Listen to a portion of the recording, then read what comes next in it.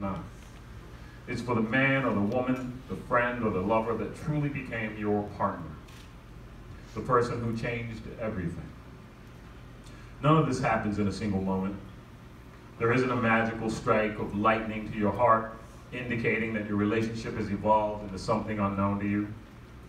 There isn't a benchmark, threshold, or classification for what it means to achieve a real partnership with another human being. In many ways, it's actually quite unnatural.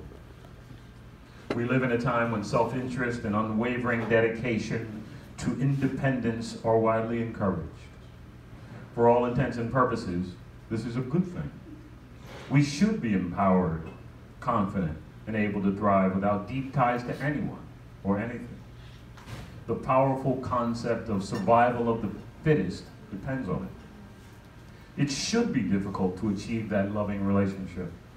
If it were easy, it wouldn't be so remarkably valuable.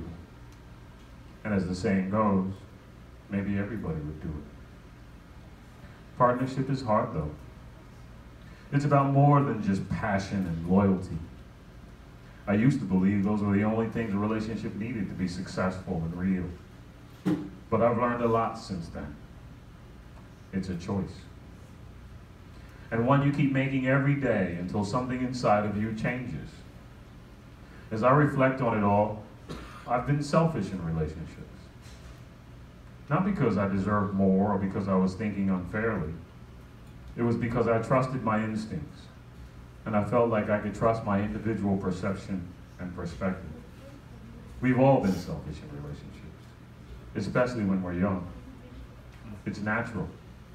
Generally, that's how most of us survived, when we were first trying to navigate the twists and turns and complexities of caring deeply for someone else. If we got hurt, sometimes we gave hurt back. If we felt betrayed, we might think it's justifiable to dish out equal betrayal. If when we felt like we were going to be left behind, we left first. We fought for our own feelings and arguments. We fought for what we feel, and sometimes at all costs. At least that's what I did, and what so many people around me did also.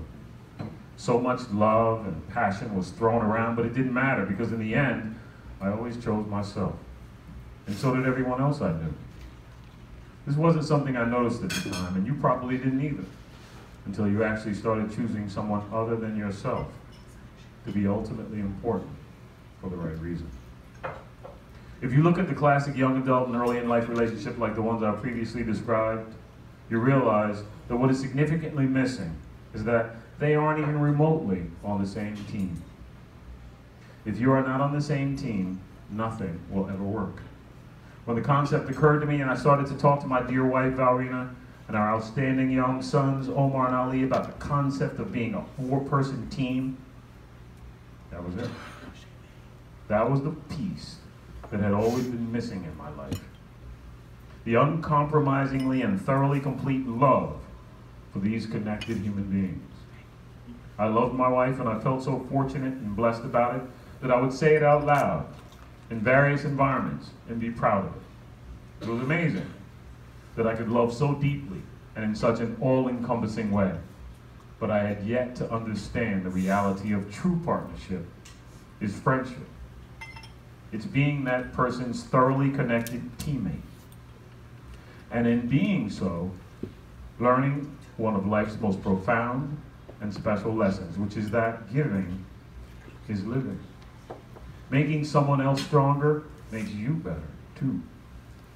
It's as simple as a well-timed acknowledgement, a smile when you walk into the room, a hug at the end of a long day,